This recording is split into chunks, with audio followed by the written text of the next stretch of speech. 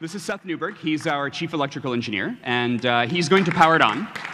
Here's what you should expect. About 10 seconds into the boot sequence, the power bus will initialize. The LED, there's an LED module on the back, which Seth will show you in a bit. It'll come on.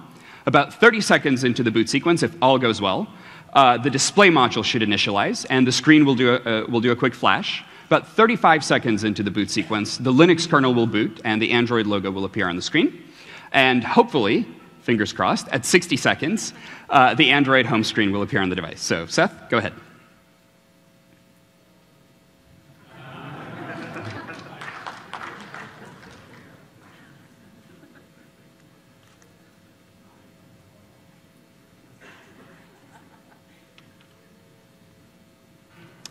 There's the LED.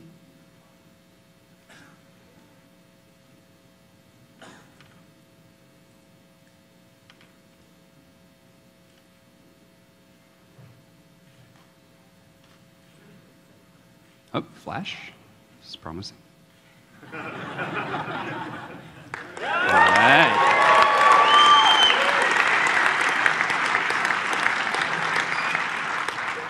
Just a little bit further, just a little bit further.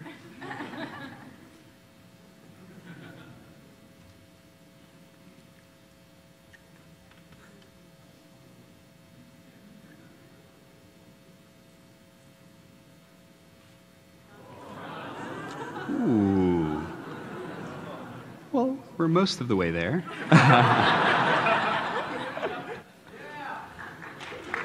Okay.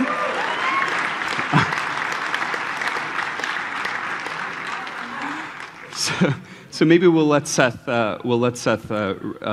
power cycle it and try again. I assume we can't recover from that particular screen without a power reboot.